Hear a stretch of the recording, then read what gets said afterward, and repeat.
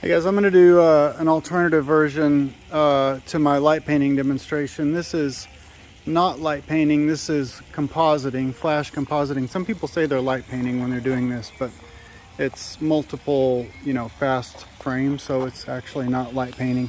So to my speed shooting technique, I'm going to go to U1. I've got this set. The key here is the white balance.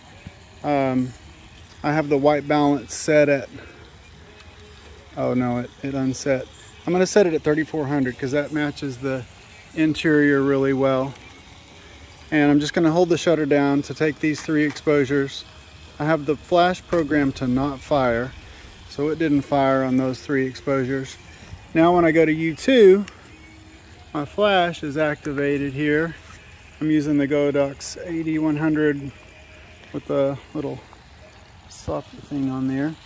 I'm going to do 2. One, this is going to be the right side of the house, and then another one over here on this left side of the house. So that's going to be my flash composite, and I'll show you what I got here. So there's that left side, right side. Those are my 2 flash frames.